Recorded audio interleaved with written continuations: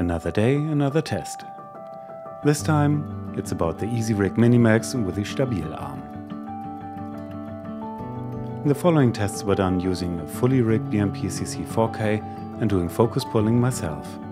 The Easyrig obviously shines while standing still, but what about moving around? Does it get bad? I mean, real bad?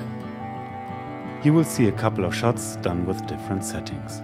This one is purely handheld, 24 frames per second, 180-degree shutter angle. And now with the Easyrig, but without any stabilization. Let's see what a stabilizer can do to help.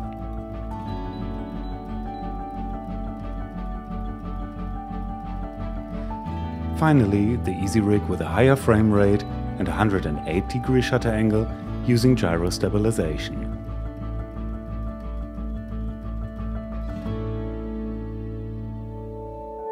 For better comparison, all 4 clips together.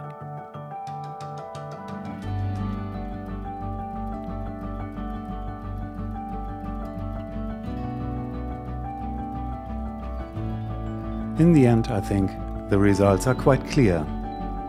If you have only some light movements and panning, the Easyrig is worth its money and saves your back.